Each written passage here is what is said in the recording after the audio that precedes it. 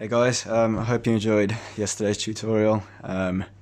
Got a slightly different one for today. It's going to be covering a few different techniques that I've learned. So by the end of it you're going to be able to do something a little bit along the lines of this. So this kind of follows the brush stroke, whereas the one that we did yesterday is just in a straight line. We've also got a taper on the end of it. So to start off with, let's get rid of that. I've set up the drawing guide so it is horizontal. I'm not going to fill it in black today. We're just going to go straight ahead and draw with a black airbrush.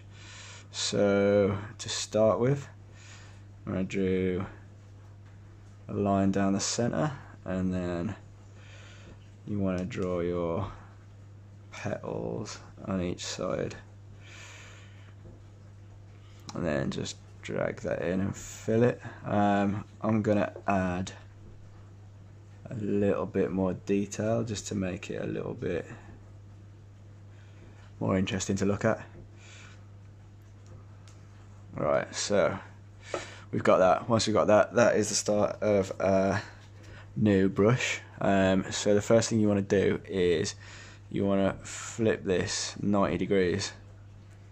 And then you want to make sure the snapping is turned on, both magnetic and snapping, and then you want to make sure that this is right in the center of the page like that. You can make it a little bit bigger if you need to. So then if you go share this and save it as JPEG or whatever you want. Alright, we'll get rid of that. So then we go back into our brushes. My brushes, and then click on the top one so you can make your new brush. You want to go down to shape, same as yesterday, and then edit, import, and import a photo. So that's the one that we were using. And then what you can do now with two fingers, if you just tap it, that'll invert it. So that's the way you want it looking. Okay, so first thing you want to do, which we didn't do yesterday, this rotation thing here, you want to pull that all the way up to the right until it says follow stroke. So then the next thing, if you go to the stroke path, take that to about 50-ish, something like that. Back down here to Apple Pencil, opacity all the way down to 0. The other thing that I do, the properties, maximum size of the brush, do that a bit bigger. It's always a bit cooler to be able to have it a bit bigger. So once that's done, set up a new layer. Let's get the drawing assist on the go.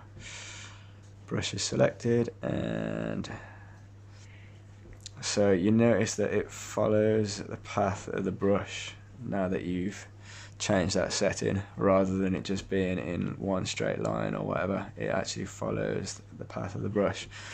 So now we've got that. Next thing we want to do, go back into the brush, and then if you go to taper, you want to change the tip size, I think. Link the tip sizes and change the tip. Let's go and clear this drawing pad. What you can do, if you press there and clear the drawing pad, it gets rid of everything there, so you can draw a line. That's what the brush currently looks like. So if we want to taper the end of the line, we can then move the size up, and you see the end of the line is just getting smaller and smaller, so you can actually see in real time what you're actually doing. The pressure is just how hard or how softly you have to press it, but I've been leaving it on max for the time being.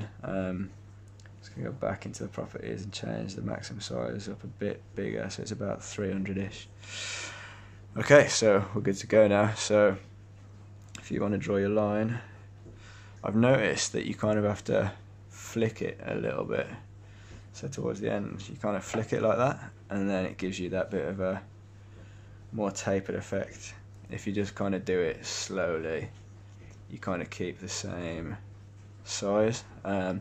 I haven't figured out how to change that yet, but if you're drawing something that's kind of like this, you can then quickly flick it out and you've got your taper. So that's that for today, guys. That's how to do a taper and for the brush to follow the shape.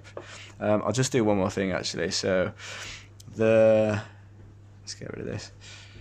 The brush that we made yesterday, I think it was this one, wasn't it? So I've changed it so it follows. Yeah, if I change the rotation so it follows the stroke, you can see what it does with this one. So actually, I mean, it doesn't work as well because it's straight lines, but when you have follow stroke, it basically follows the direction of the brush. If we take that back to how it was, it's going to look like this. So you get the idea.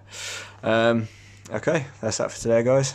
Tomorrow I'm going to be doing a tutorial on how to, if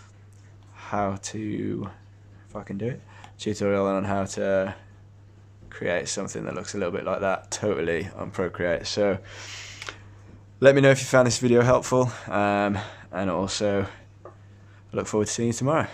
Take care.